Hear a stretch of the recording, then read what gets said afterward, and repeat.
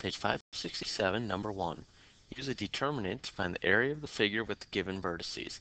And we have 3 points, so we know we're talking about a triangle here. Now if we were to graph these, find the area of that triangle, it could be very difficult. We've got a formula for area of a triangle that says the area of a triangle is equal to plus or minus 1/2 times the determinant of this matrix. -2, 4, 1. Now the -2 and the 4 come from this point here. The 1 is just part of the formula.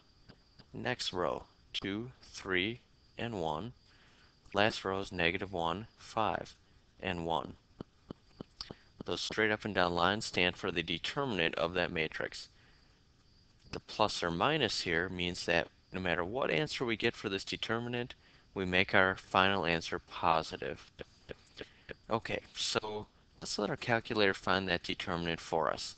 So I'm going to get in the matrix menu. Let's edit matrix A. It's a 3 by 3 matrix.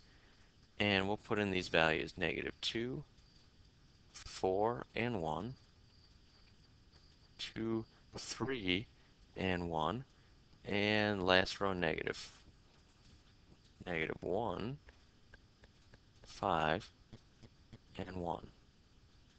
So I've got matrix A taken care of. Now let's quit that matrix menu, get back to it, go over to the math option, where the first choice is to find the determinant of matrix A. So the determinant of the matrix A is 5, so the area of this triangle equals plus or minus 1/2 times 5.